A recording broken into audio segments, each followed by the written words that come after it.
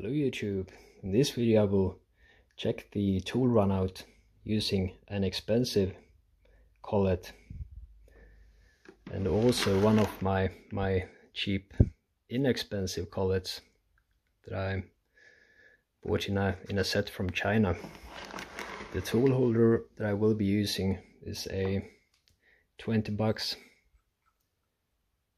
Chinese one, and I will perform the measurement on my little mini mill using the green spindle, bt30 spindle. And this might not be a very scientific test, but it might give a hint of something.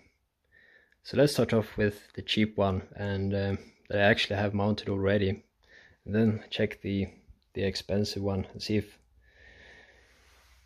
it might be worth to buy a bit more of expensive collets.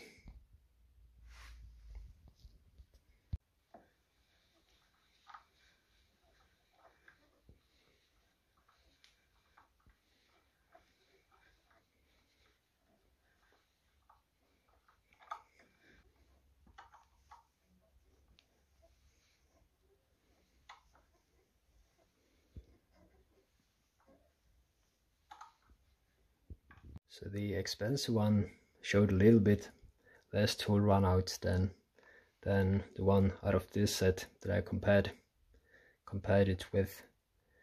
But of course, I don't know, some of these ones might differ more. Perhaps I was lucky with the one I chose, but I think that these ones will for sure do for me. So this was just a short little video.